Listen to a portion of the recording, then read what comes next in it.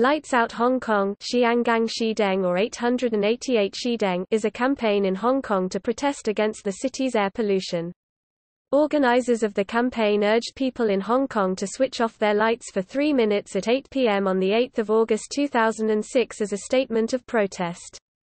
Campaign organizers hope that the campaign will raise awareness for the issue of air pollution in Hong Kong and urge the government to take action against it. The campaign has gained support from a number of green groups and corporations, and the music duo at 17 has volunteered to promote it.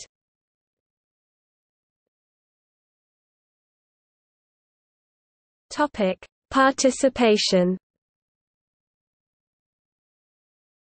Despite the fact that few businesses actually turned off their lights at the suggested time, Lights Out Hong Kong organizer Alistair Robbins claimed that the campaign was a success, as the goal was to raise public and government concerns about air pollution. In particular, Chief Executive Donald Tsang refused to support the campaign with a delay of the nightly light show, Symphony of Lights, which started at 8 p.m. In a reply to the request made to delay the light show, Donald Tsang said that the campaign could give adverse publicity to Hong Kong as an international metropolis and a major tourist attraction.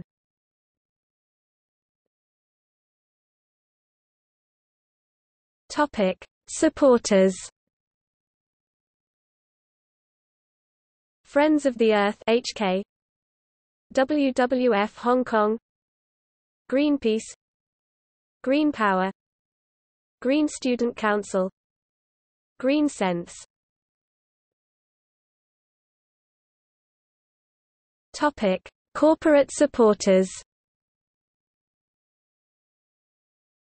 Dairy Farm, Welcome, ParknShop, IKEA, Ricoh, 7-Eleven, Fortress, Mannings, Watsons, Vanguard, KCR Corporation, MTR Corporation, Diners Professional Translation Services, Pacific Coffee Company, Saatchi & Saatchi, People Mountain People Sea, The Hyperfactory.